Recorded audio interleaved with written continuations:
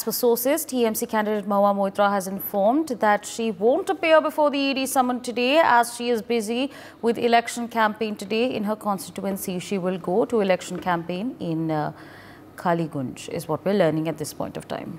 My colleague Renik Datta joins us on the broadcast to give us more on this. Renik, again, Mahua Moitra has said that she won't be able to appear before the ED today. She's working on the campaigns for the upcoming Lok Sabha polls. What further details can you share with our viewers?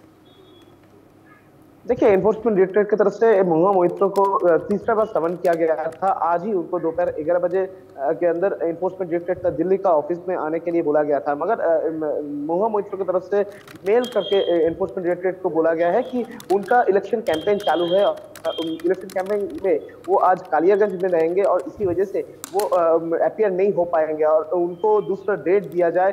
Enforcement directorate को ये भी उन्होंने मांग किया है कि election खत्म होने के बाद उनको बुलाया जाए, तो वो एनफोर्समेंट डायरेक्टरेट के जो इंट्रोगेशन में शामिल हो सकते हैं, ऐसा वो मेल मार्फत एनफोर्समेंट डायरेक्टरेट को बोला है। दूसरी तरफ ईडी की तरफ से ये भी कहा जा रहा है कि तीसरी बार महुआ मोइत्रा को समन किया गया था। सिर्फ महुआ मोइत्रा ने, उसके साथ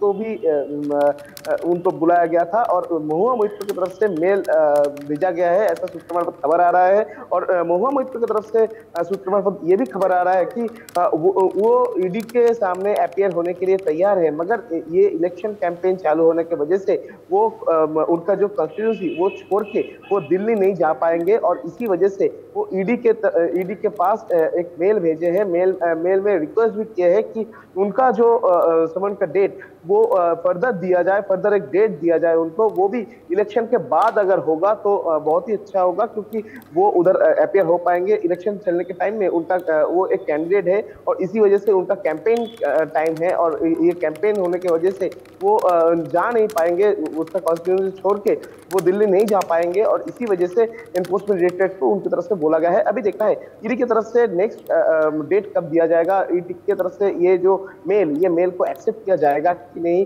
ईडी क्या नेक्स्ट स्टेप लेंगे, इसमें भी नजर रहेगा। For more such videos, subscribe to the NewsX YouTube channel, hit the bell icon.